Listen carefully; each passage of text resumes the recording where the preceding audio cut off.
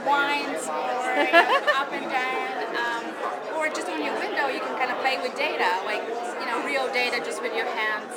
They think that Like that's the Minority Report thing. Yeah, Minority Report idea that that's a natural way. It shouldn't be just in your glasses. It shouldn't be just an informational play. You should be able to interact. Wow. So I think a lot of cool things are. What department are you in? So my role actually is the Center for Innovation in Teaching and Learning. So we Cool. do a lot of things that just are very routine, like the LMS, online learning, but we also have a space for creativity, innovation, sort of in the curriculum, emerging technologies. So this is for all departments. Yes, Can come to you. Okay, yes. interesting. And are you located in the library, or where are you guys located? No, we actually just part of under the dean. We actually are our own unit. We're a center. So that works. It's great. We've actually just celebrated our 10th anniversary.